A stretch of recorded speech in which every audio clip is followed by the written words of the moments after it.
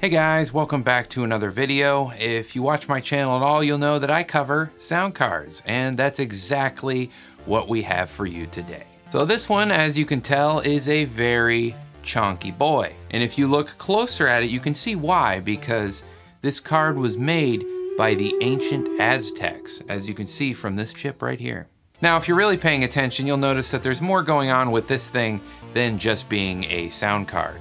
As you can see right here, there is some modem-y bits on the sound card, thus making it a sound card with modem-y bits. Now, there was a few cards like this back in the day that combined a modem and a sound card, and they weren't exactly liked by everyone simply because they just had a lot of problems and a lot of conflicts when trying to get the modem and the sound card to work. What I'm hoping is that since I don't really give a rip about the modem part, that I'll just be able to get the sound card part to work, and it should be a pretty good time. And I expect it to sound pretty decent too, because there's a real Yamaha OPL3 chip on here and an Analog Devices AD1845JP for the digital sound. So with all this intro stuff out of the way, let's put this thing into my slot 1 rig and see what the hubbub is all about. But first, let's have a word from our sponsor of this video today, which is Bleep bleep wee woo wee woo wee woo boo OL. I am a USDA certified organic robot. Woo wee woo boo OL. I am here to tell you about PCBWay.com, a fine website where you can order circuit boards like the ones that run my advanced robot Gus. They have a broad selection of customization options to fit any project you can dream up, and they do far more than just PCBs. They also specialize in 3D printing, CNC machining, sheet metal fabrication, and injection molding. It doesn't matter if you're just a hobbyist or a mad scientist. If you want to do an electronics project, PCBWay has you covered. Check the link below for more information. Now back to your regularly scheduled human. So just so you guys know, I went into this install completely blind without knowing really what to expect, so just keep that in mind when you're judging me. So if I didn't mention it before, this card uses the Aztech 2316R chipset, and this chip seems to have been used on a lot of Aztec's cards from this time period, including the Sound Washington 16, the Multimedia Pro 16, and the Wave Rider. And from what I can tell, these chips were used an awful lot in Packard Bell systems from the early to mid 90s. So the card we're looking at here is likely an OEM Packard Bell model. And do you remember at the beginning of the video when I said that there could be possible conflicts with this card with the modem and the sound card?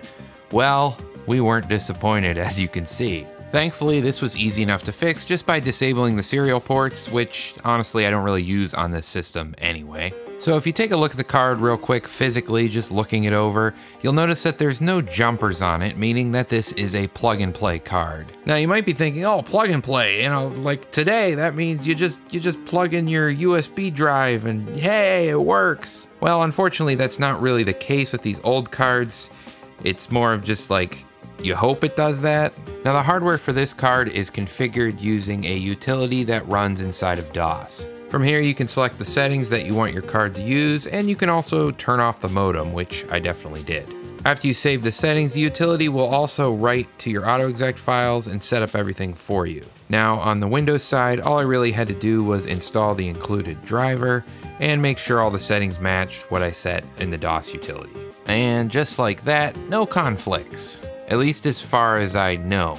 See, I did have some issues getting the digital sound to work in Doom, Duke Nukem 3D, and Tyrion for some reason. Now there is a DOS utility that comes with the card that tests the 16-bit sound for DOS, and I can't get that to work at all. And maybe I'm just doing something horribly wrong, but I don't know. I tried Windows 98, then I installed Windows 95, and that didn't work any better, so I installed Windows 98 again, and the same problems persisted with all of them. So if you guys have any ideas on what I can do to fix this, let me know in the comments maybe. But with all this out of the way, let's hear what it actually sounds like in Sound Blaster Pro mode in a few DOS games.